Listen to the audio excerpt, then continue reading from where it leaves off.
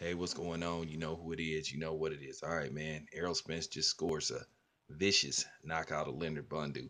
Even though Errol Spence got hit flush a couple of times in this fight, Leonard Bundu just didn't have the power to keep Errol Spence off him. Errol Spence was aggressive throughout the fight. He broke Leonard Bundu down with vicious body shots, jabs. See, what Errol Spence does, he's what you call a smart fighter. He breaks you down to the body, then he starts going upstairs. He used his jab and his body shots throughout the fight. That was the difference in the fight.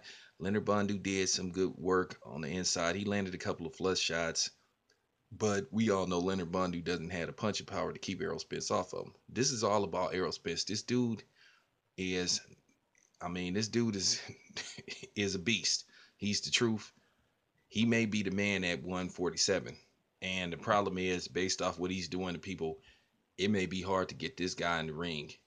It may be difficult to get people in the ring with Errol Spence.